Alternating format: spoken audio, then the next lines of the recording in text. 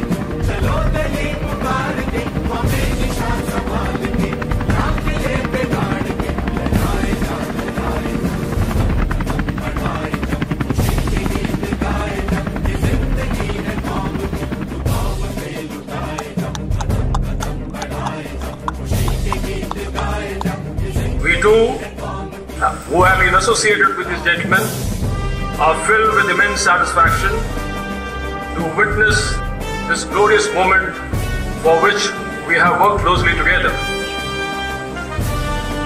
As these gentlemen cadets, after the pipping ceremony, they take their first step. Well, as I always tell you, that you will be more than lieutenants.